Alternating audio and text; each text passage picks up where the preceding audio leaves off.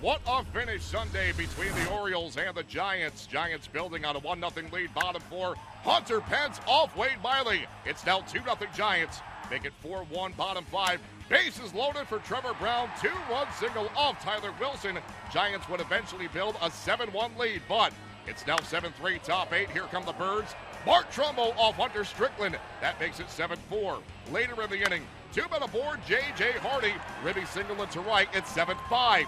Top nine, Jonathan Schoop is the go-ahead run with 2 outs. Santiago Casilla looking to close it down, but Schoop says no! A go-ahead 3-run shot to left. The Birds with a stunning comeback. They lead 8-7, but Manny, don't hurt the guy now.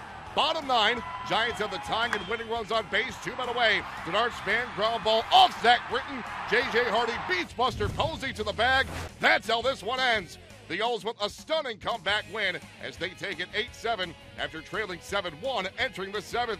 It's their first victory since May of 2013 when trailing by at least 6 runs through 5 innings.